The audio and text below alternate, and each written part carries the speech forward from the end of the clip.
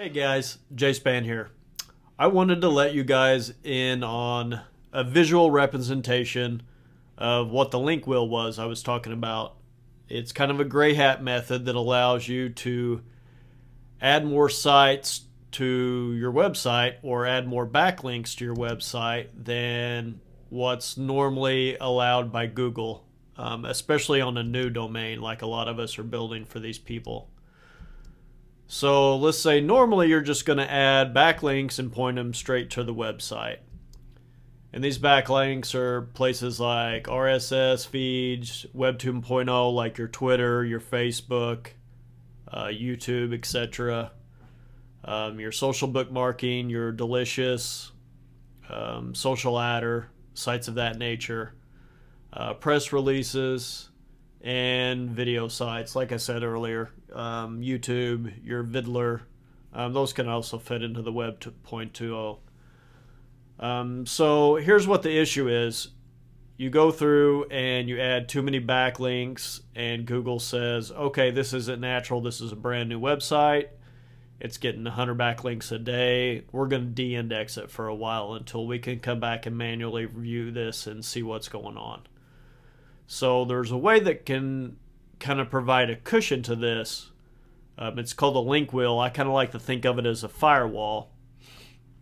Firewall sits in between you, your computer, and the internet to kind of filter that information out as it comes in. It's a barrier, for example. So let's say we're taking the same website.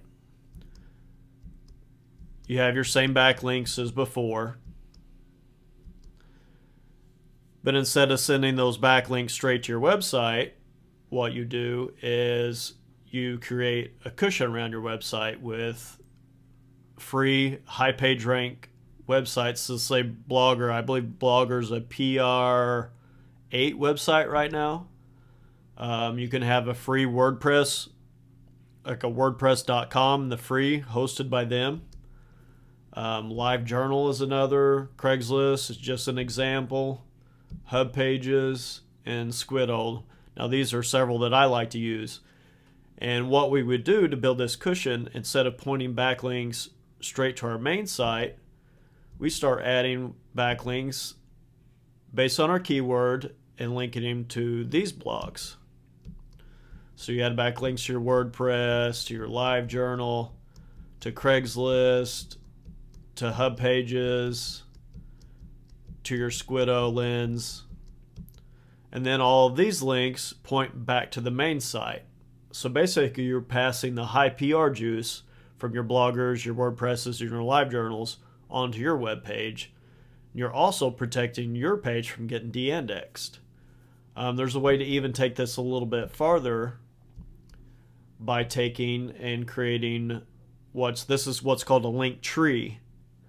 Now you can turn this link tree into a link wheel by just linking from, say, Blogger to WordPress, from WordPress to LiveJournal, Craigslist to Hub Pages, etc.